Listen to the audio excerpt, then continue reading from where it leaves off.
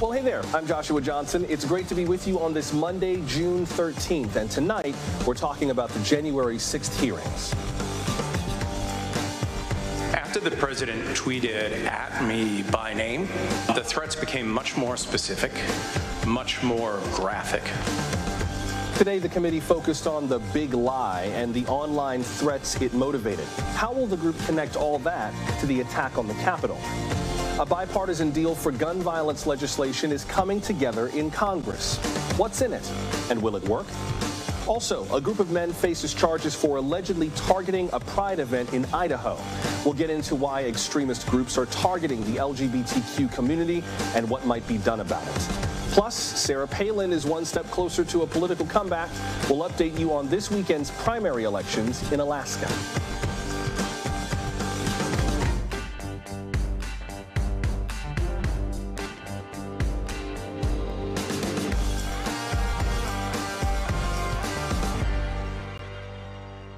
So the attack on the Capitol was about the 2020 election and President Trump's unwillingness to accept defeat.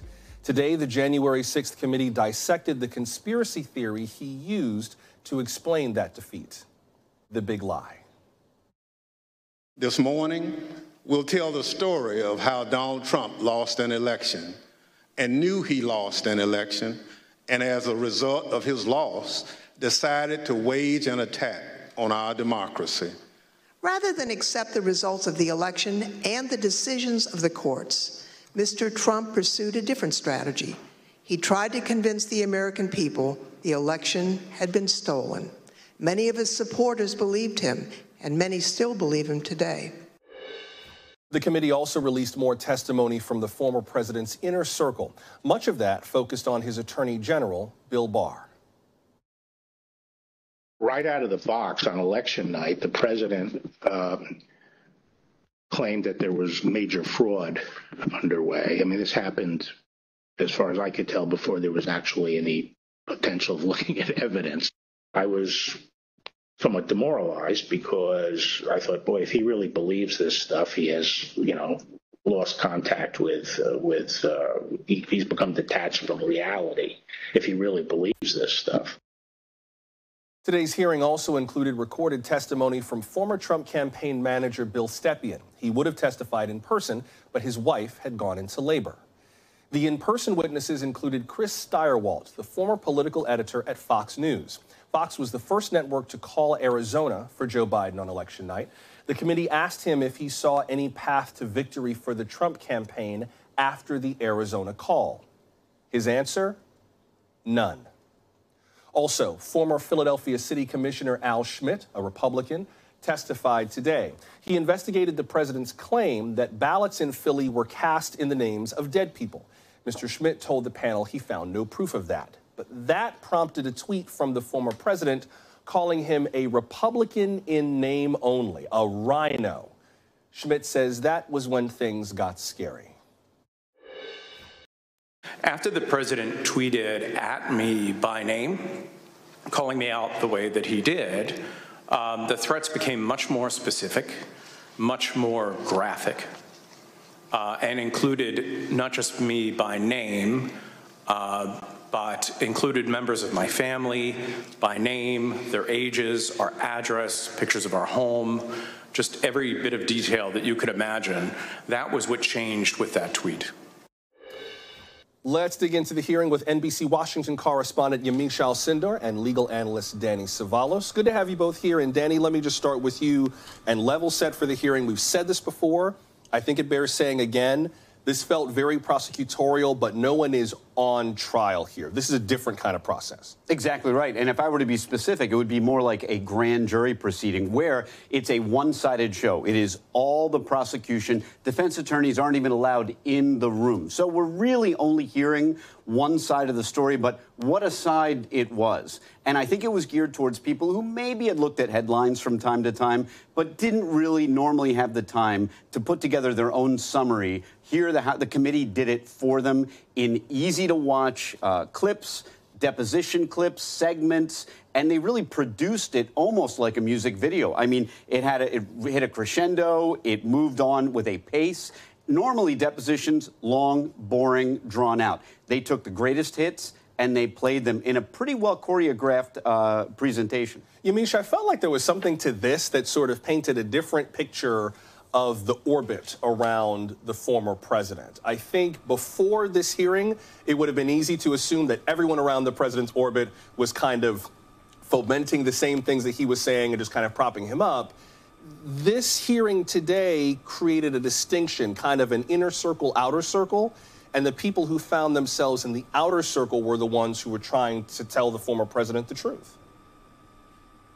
Certainly. And what we saw really was the black box at the White House on election night really opened up. We heard from people who were there when former President Trump made the decision to do what no U.S. president had done before him, which was declare victory when he had not, in fact, won the election. And I think it's very important that you point out that there was this sort of inner circle. And there's an inner circle and an outer circle. That's one way you could put it. But there's also this shrinking inner circle and a former President Trump becoming more and more isolated the deeper he got into this lie. We heard from Attorney General Bill Barr, who said that he had to tell the president the Department of Justice cannot take sides in elections, and that he essentially decided to resign because President Trump before the election was someone that he could argue with, but after the election he became someone who would not listen to anyone, including his cabinet secretary, someone who was unhinged. We also heard, of course, from Bill Stepien, who said that he was also in the trenches trying to make sure that President Trump would become the next president and would be able to hold on to power. But then he said that things just didn't look honest and professional after a while, and as a result, he stepped away. You also heard Jared Kushner, the president's son-in-law, say, I told the president, former President Trump, this is not the approach that you should be taking. And President Trump wrote back or said back to him that I have confidence in Rudy Giuliani. And it's also, of course, interesting that these advisors were saying that former President Trump was taking advice from an apparently inebriated Rudy Giuliani instead of taking advice from the people who knew best that the election had not been won by him. One of the people we see on that list there on the screen now in panel 2, B.J. Pak, former U.S. Attorney for the Northern District of Georgia, that's the Atlanta area. And Danny, it feels like the nature of this hearing, just by virtue of the fact that they're talking to attorneys who, have bar associations to deal with and who know now is not the time to bend the truth, it puts a whole different spin on it in a way, especially because the committee is trying to lay out a fact pattern which may or may not lead to other charges, prosecutions down the line. As you said, this is all prosecution, no defense, but it would sound like they built the witness list to be as bulletproof as possible.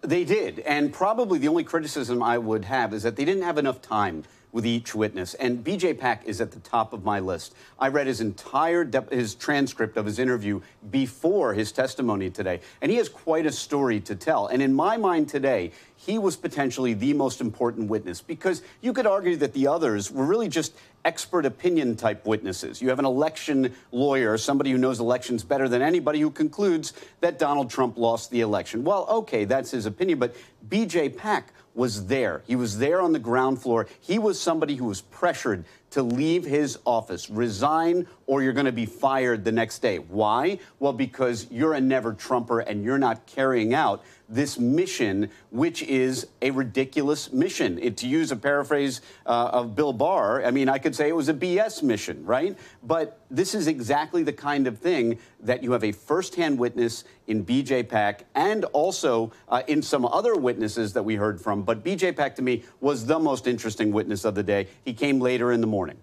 Yamiche, this also feels like the beginning of kind of the methodical process of the committee to lay out the president as someone who kind of built a real proper conspiracy, right? I feel like today was sort of about establishing, for lack of a better way to describe it, just him as a sore loser and surrounded by people who were like, dude, it's over. You lost. There's nowhere else for you to go. Joe Biden won. Let this go. And then in the days to come, presumably, the committee is going to tie it to more of an active conspiracy. That at least felt like what the path was from today's hearing.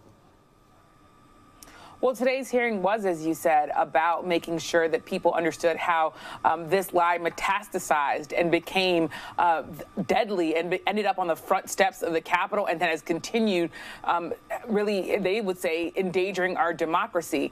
You heard a number of people say that President Trump, before any ballots were even cast, was nervous about it, was cautious about it, was trying to really plant seeds of distrust. But then when he found out he lost, he couldn't take that. And as a result, he continued to lie, and it got bigger and bigger and snowballed. And then he was fundraising off of it. And then it became this thing that he could not give up. And even as he was getting more isolated, the lie was resilient, and it was growing, and it was going into other people's minds. So what we saw here really is lawmakers trying to build the case that talking to my sources, they tell me that this is really about showing that former President Trump had intent, that he knew he was lying, that he understood and should have known better, and as a result, that he was doing this because he wanted to grift and also because he wanted to simply unlawfully hold on to power.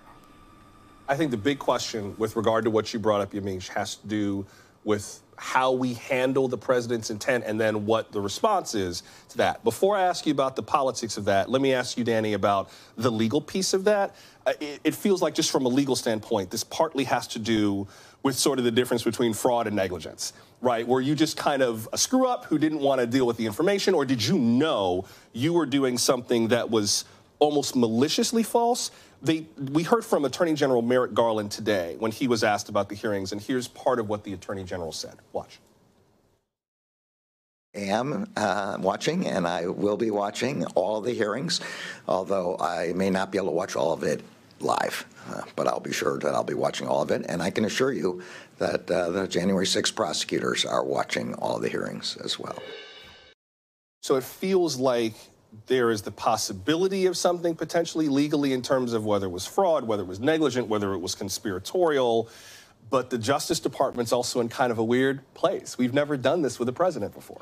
Josh, you always separate the wheat from the chaff, and you did it again. This really comes down to a simple distinction: stupid or criminal. And that's really all this is about. And you could argue that there is an audience of one. Yes, this was for the American public, but it was for Merrick Garland, the gentleman you just saw on your screen. It was a parade for him and him alone, because he has that decision to make.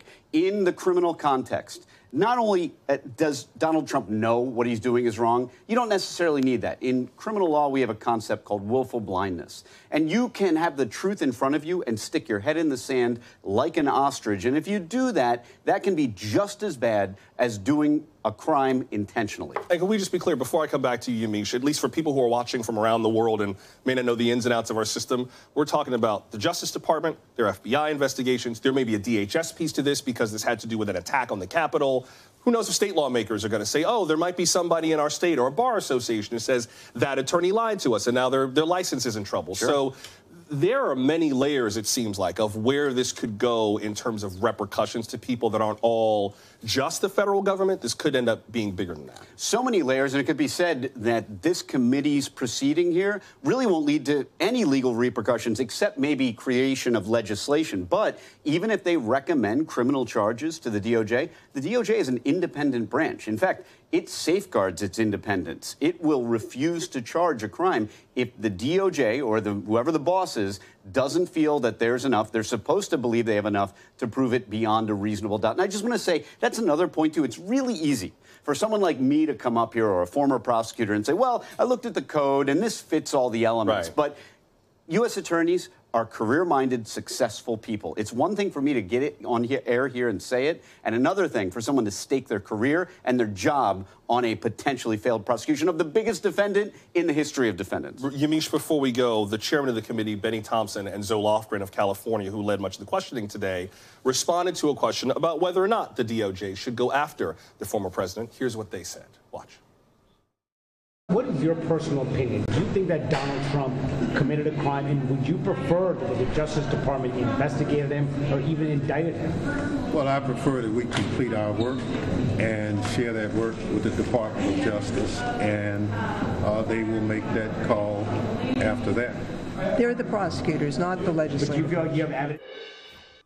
They're the prosecutors, not the legislators. Yamiche, before we go, what do these legislators want to see come out of this? Obviously, it's going to vary depending on whether you're speaking to Democrats or Republicans, but after these hearings are over on Capitol Hill, what then?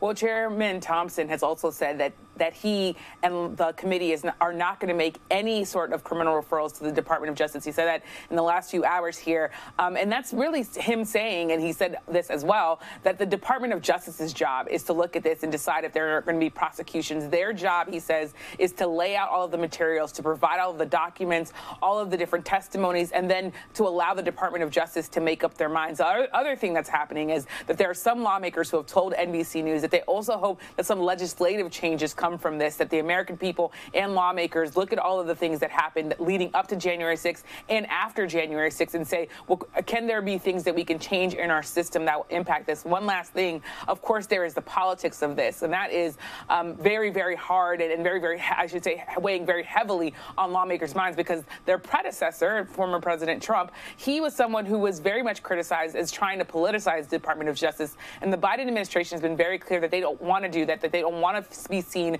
as pressuring Merrick Garland or the DOJ to take any sort of charges, make any sort of charges against former President Trump.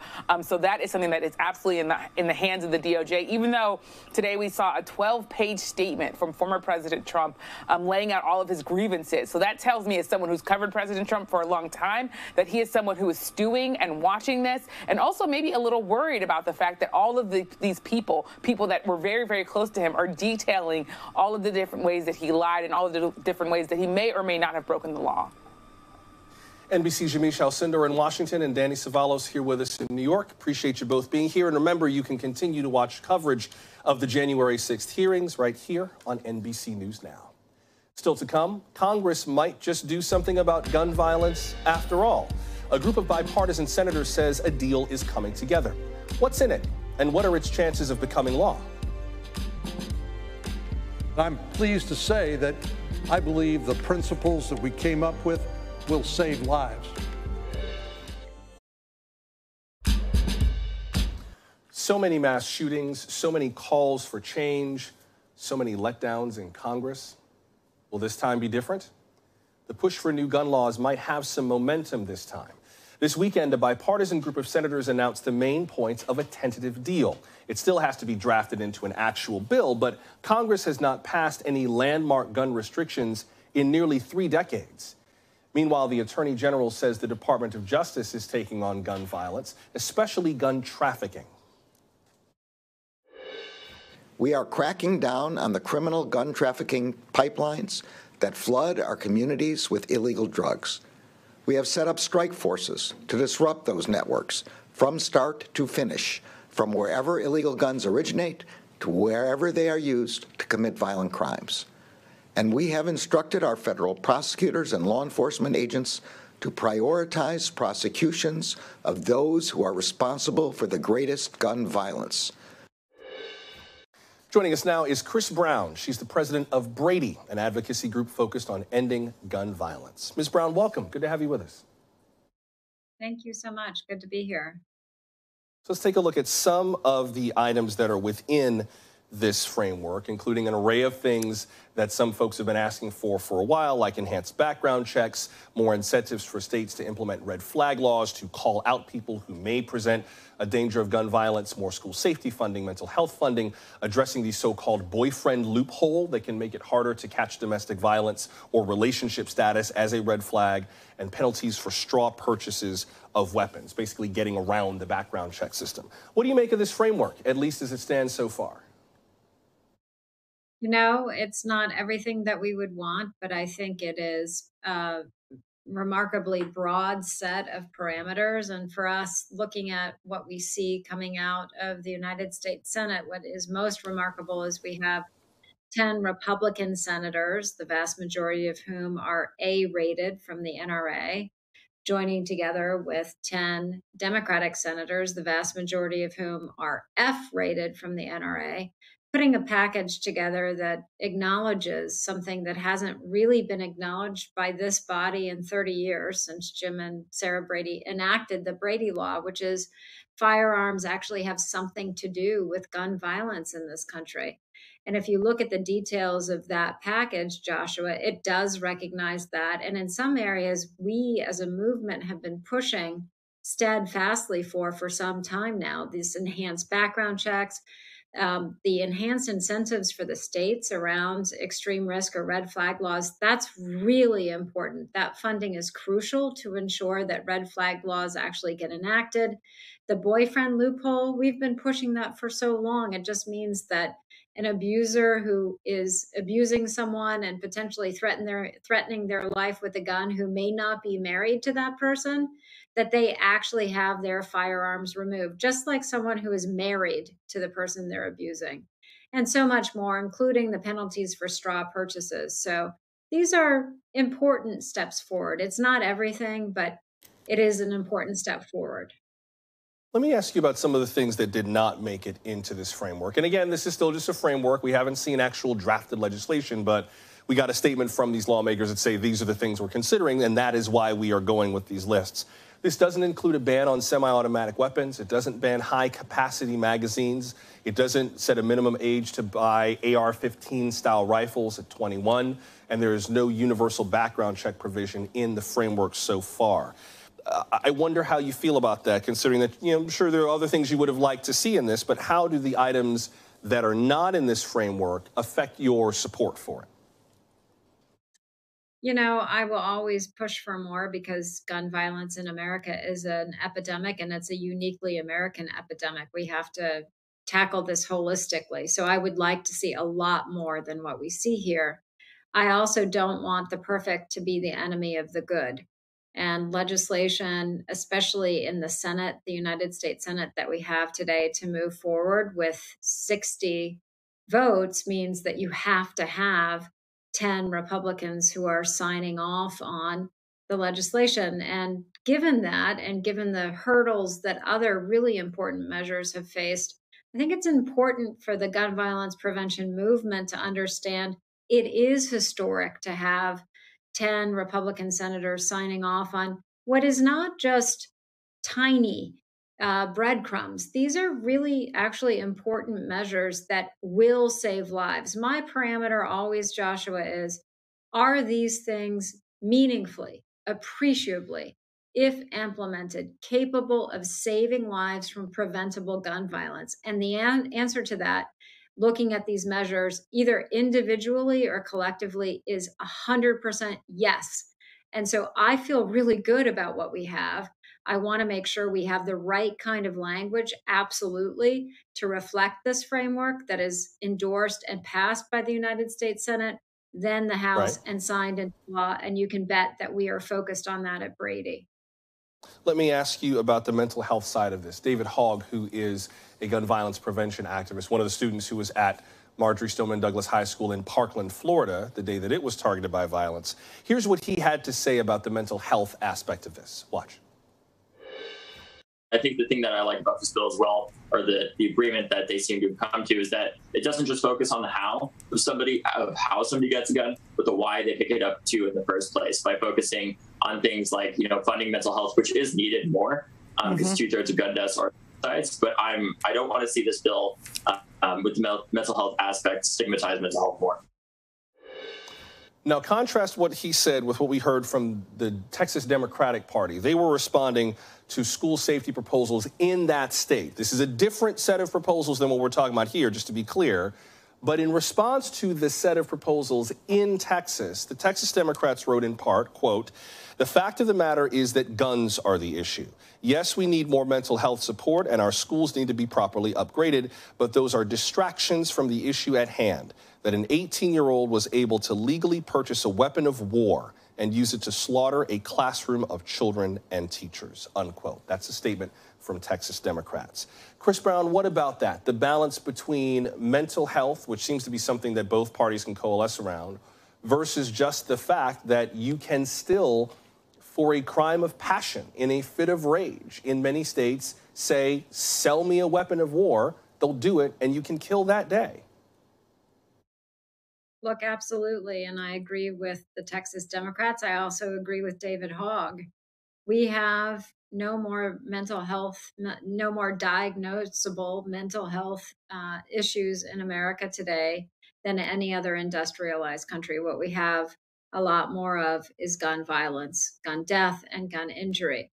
Yet we have an American political system that requires in the United States Senate that we have 60 votes to pass the filibuster. And so if what it takes is a combination of unprecedented increased investment in mental health treatment coming off one of the worst pandemics that we have experienced in this country, in combination with an increased investment in common sense gun safety, then I will say absolutely, as an advocate for gun safety and gun violence prevention, I support that. And as an American, I strongly believe we need a better investment in mental health treatment. But the two things aren't linked. They may be linked in this bill, and I'm glad to see that folks are recognizing the importance of investment in the right things, and this bill does that. But to be sure, folks with a diagnosable mental illness in this country are much more likely to be the victim of gun violence than perpetrators. That's important to note. Chris Brown from Brady, I appreciate you talking through this framework for us again. And again, this is just a framework, but we appreciate getting your early read on it. Thank you very much. Thank you. Up next, Pride and the Prejudiced. Some far-right groups are targeting LGBTQ Pride Month events. Police may have prevented an attack in Idaho. We'll explore who these groups are and how to keep Pride safe. We're glad you're with us for Now Tonight from NBC News.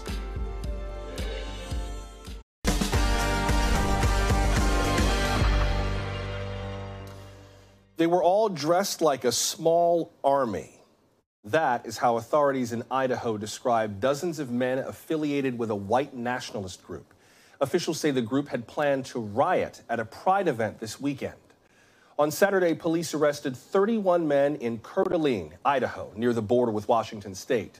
A tip led officers to pull over a U-Haul with the men in the back. The group's members came from as far away as Texas, Illinois, and Virginia.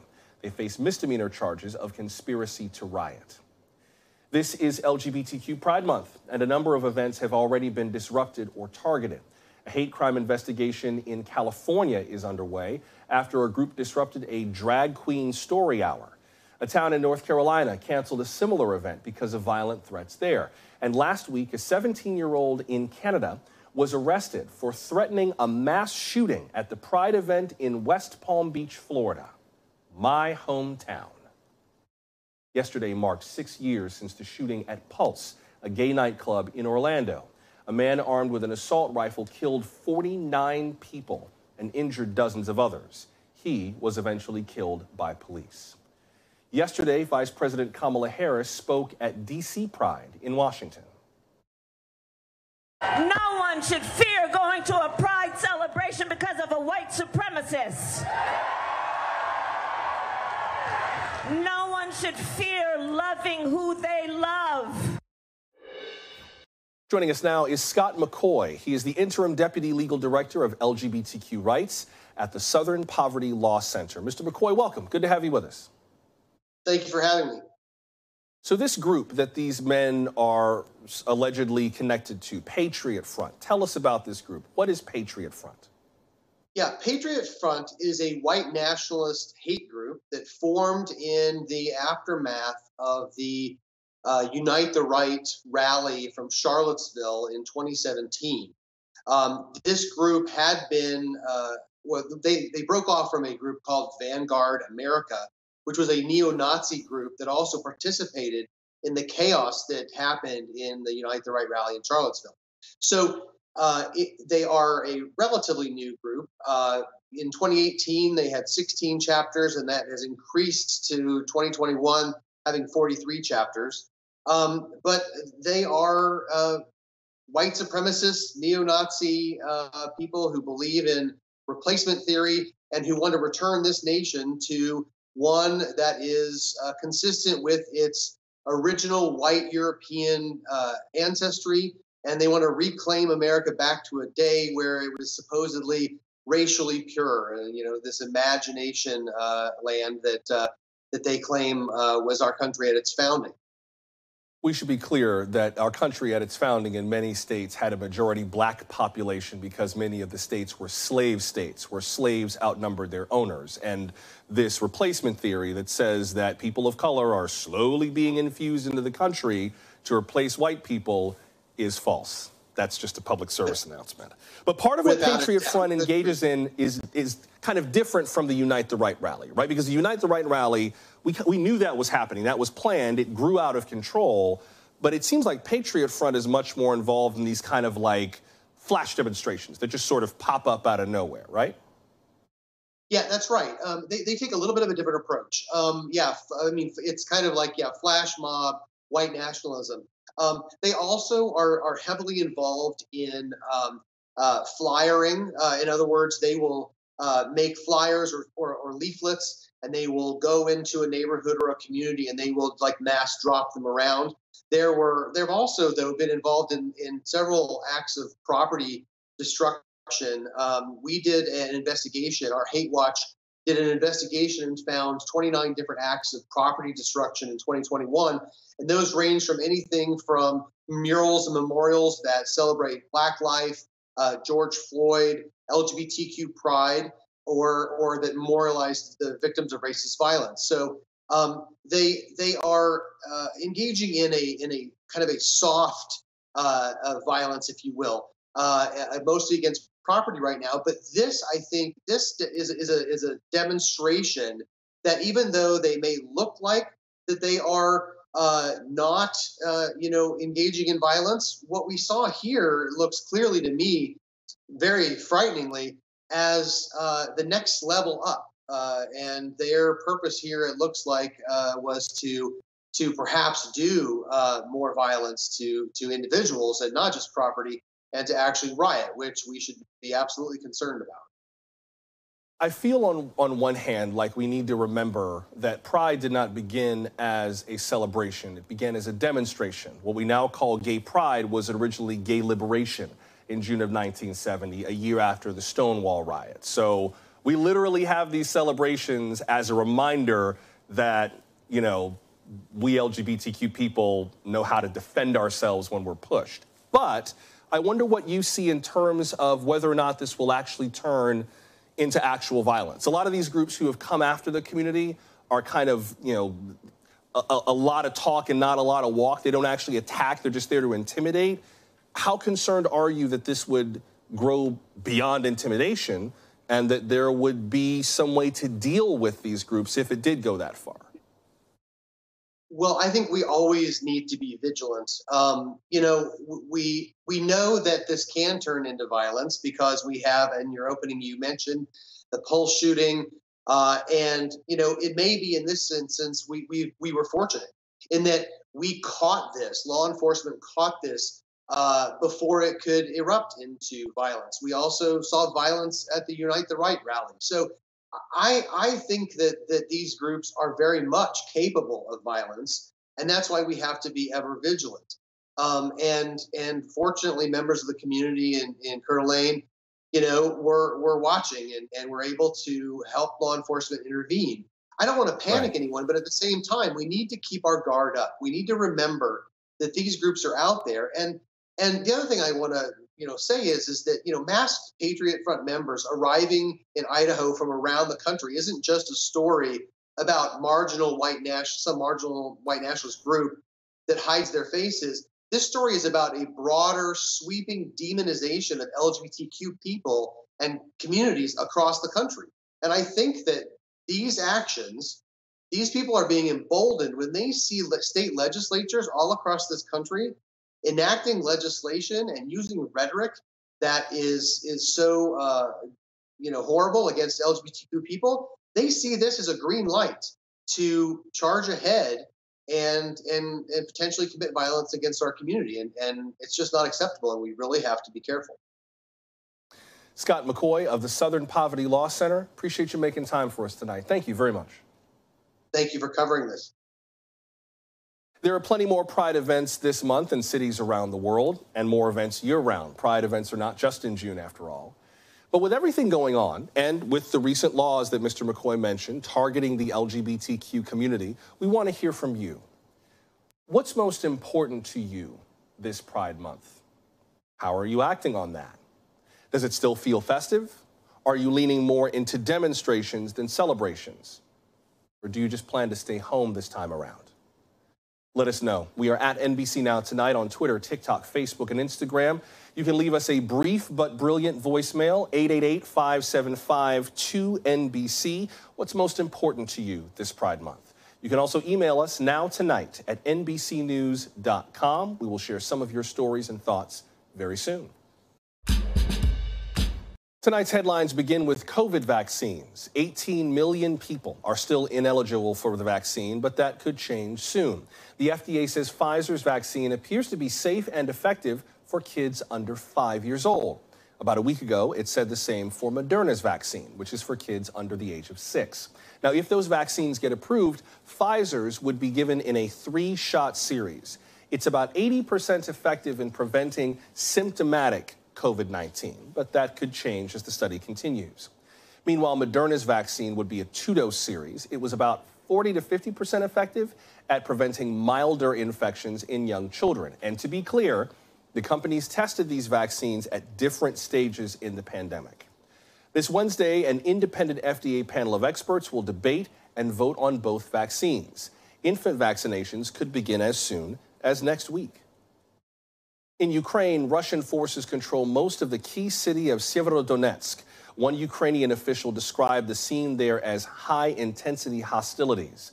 The regional governor said all bridges to the city have been destroyed, making it impossible to evacuate civilians. Some reports claim that hundreds of civilians, including children, are trapped at a chemical plant. A Ukrainian official says the plant is being attacked by large-caliber enemy artillery.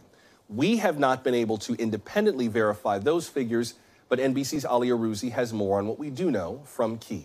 Hey, Ali. Hey, Joshua. Well, as you know, the Luhansk region is the industrial heartland of Ukraine, and the Russians are burning it to the ground. The focus of their attacks for the last several weeks have been the Eastern Front, and they've concentrated most of their firepower on Severodonetsk, which is the capital of the Luhansk area, and its twin town on the other side of the riverbank, Lysychansk. All day and night, they're pounding that area with artillery. There are street fights going on, block by block, sometimes house by house. And it's the battle for those two towns that is shaping this war. And that's why there is such serious fighting going on there, because it's such a pivotal place for both sides to control. Now, over the weekend, Joshua, the Russians hit 2 bridges in Severodonetsk, which connects it to Lysychansk. And today they destroyed the 3rd and last bridge, which connects those cities, which means Severodonetsk is essentially now cut off from the rest of Ukraine. That means the Ukrainian military can't get ammunition and forces in there, and any civilians that are trapped in there can't get out, making it a very desperate situation for them. The military governor of Severodonetsk, Sergei Hadai, said that the next few days is going to be crucial for determining the outcome of this war. And of course, if the Russians are able to capture Severodonetsk and then Lysychansk, which is a town on the hill, the rest of the terrain in this country becomes very flat until Kyiv, and that would give the Russians a pretty easy run to move westward, to maneuver their tanks and their troops. So that's why the Ukrainians are holding off as hard as they can. On Wednesday, there's going to be a meeting of defense ministers from around the world in Brussels to discuss Ukraine, and very high on their agenda is going to be weapons. The Ukrainians are saying that they are running out of ammo, that they don't have shells, that they're outgunned by the Russians. They say for every unit of artillery the Ukrainians have, they say the Russians have 10 or 15, and it's just hard to fight the sheer mass of the Russian forces that are advancing towards them. They are asking not just for artillery, but for air defense systems as well. Things like the Israeli Iron Dome or the US Patriot batteries to stave off the Russian onslaught. They're saying that if they they don't get these kind of systems, they just simply can't match the parity of Russian power. And they're asking questions. And a Ukrainian commander just asked the other day, says, why are we getting our weapons in doses, which is barely enough to allow ourselves to defend ourselves and not to win this war. So Wednesday's meeting in Brussels is going to be crucial to see how many weapons they can give the Ukrainians. But of course, the West is running low on supplies as well. Just to put it in numbers for you, the US produces about 600 to 800 Javelin missiles every year, which have been key to staving off Russian tanks. So far, since the beginning of this conflict, they've given the Ukrainians 5,500 Javelins. So if you do the math, you see that the US has to seriously ramp up production to meet Ukrainian demand. And the US has a huge artillery. You can imagine what the pressure is on much smaller countries that are neighboring Ukraine. Joshua? I can imagine it indeed. Thank you, Ali. That's NBC's Ali Arouzi with the latest for us from Kyiv. Is a recession on the way? The growing consensus seems to be yes, though perhaps not right away. But the stock markets are feeling it right now. The Dow was down nearly 900 points today. The Nasdaq was down nearly 5%. The S&P 500 closed in bear market territory. That means that it's down 20% from its recent high in January. Now, bear markets are not common, but they're not unheard of. There have been 14 of them on a closing basis since World War II. An average bear market lasts almost 19 months. The longest one lasted just over 5 years. Today's markets are reacting to how the Federal Reserve is dealing with inflation. The Fed is expected to raise interest rates again this week.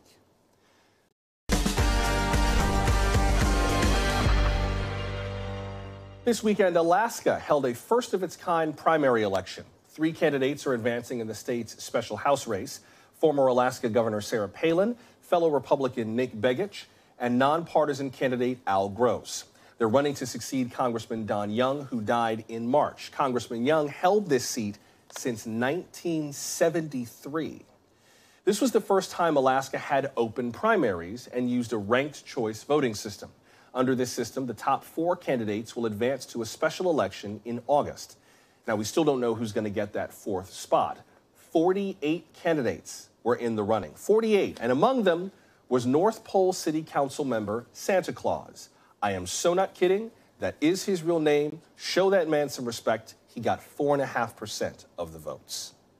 Let's dig into this race now with Nathaniel Hers, a politics reporter for the Anchorage Daily Journal. Mr. Hers, welcome. Good to have you with us. Thanks for having me. I have to good-naturedly correct you and say it's the Anchorage Daily News. I beg your pardon. Did I not say Anchorage Daily News? I'm sorry. The Anchorage Daily News. Sorry, sir. With regard to this race, though, I don't want people to fixate on just the Santa Claus piece, because this is a significant House seat for a member who had held it for a very, very long time, the longest-serving Republican in U.S. House history. What were some of the big issues that were on voters' minds as they went to the polls? Man, I mean, I wish I could tell you this was a very policy-focused and staid and serious campaign, but it was 48 candidates. So really, it was like a lot of candidates running ads saying, here is who I am. This is my elected experience, business experience. You know, there was very little in the way of substantive policy debate, you know, also because this was totally unexpected. Don Young, the incumbent, died very suddenly. So there really was very little in the way of like organized, high-profile debates. You know, you saw Sarah Palin, the former governor, getting to the race, immediately announcing an endorsement from Donald Trump. You had the other leading Republican in the race, Nick Begich, just really kind of touting his business experience and not really necessarily saying that he had a lot of substantive policy differences from Sarah Palin. You had an independent, Al Gross, getting into the race, and he's really kind of focused on his own personal history as a orthopedic surgeon and healthcare expert. And then, you know, this whole mess of people running, 45 more of them, ranging from, you know, businessmen to city council type folks to elected representatives to, as you said, Santa Claus, Santa Claus may have had the most policy centric campaign. He basically is a Bernie Sanders acolyte who said, you know, I'm for Medicare for all, I'm for gay and trans rights. and anything that's not explicitly out of my mouth, go look at Bernie Sanders' platform. So he got, I think he got some novelty votes, but I think he also got some very serious progressive votes because he was one of the, clearest progressives in this election. I think everyone kind of, for understandable reasons, zeroed on Sarah Palin. She got about 29.8% of the vote. Was that more about her name recognition? She was the governor of Alaska, after all, in the past. Was that more about her platform, the Trump endorsement? What's the read on her performance in this primary? I mean, look, we don't have a huge, robust exit polling infrastructure in Alaska. I mean, some of the things folks have discussed a lot is, Sarah Palin, clearly a really polarizing figure here and outside, as we refer to it. I mean, she alienated a lot of Alaskans, I think it's fair to say, when she resigned her position as governor in 2009. And so, when she was governor, she actually enjoyed a really broad cross-section of support. Like, progressives really liked Sarah Palin, Democrats really liked Sarah Palin. She was an anti-Republican establishment, sort of somewhat rogue elected official.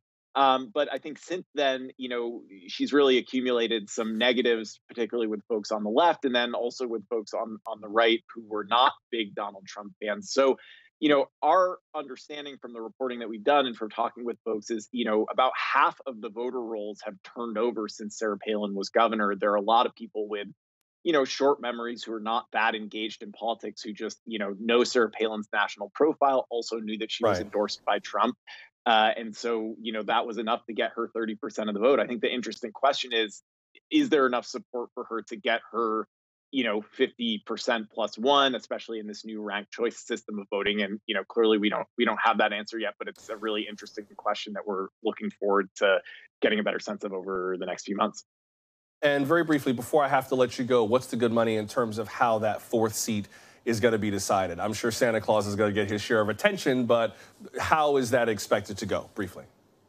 Yeah, I mean, Democrat Mary Peltola, who would be Alaska's first indigenous member of Congress, has a significant lead by a couple thousand votes right now, but there are about at least 30,000 votes left to count. There's another Alaska Native candidate, Tara Sweeney, who's a former Trump administration appointee and Alaska Native leader, who could come from behind. Santa's, striking distance, and then another Democrat member of the Anchorage City Council, the Assembly here, Christopher Constant, also could be in striking distance. There have been some kind of demographic distortions in how the early votes were counted. So, it's possible that we'll see a change, but hard to say. Nathaniel Hers of the Anchorage Daily News. Apologies for getting it wrong the first time, but we appreciate you making time for us tonight. Thank you very much. And thank you for making time for us. Remember to send us your stories about Pride Month, what's most important to you right now, and how you're acting on that. We're at NBC Now Tonight on social media. Leave us a voicemail or send us an email. But until we meet again, I'm Joshua Johnson. Thanks for making time for us, and we'll see you tomorrow. Good night. Thanks for watching our YouTube channel. Follow today's top stories and breaking news by downloading the NBC News app.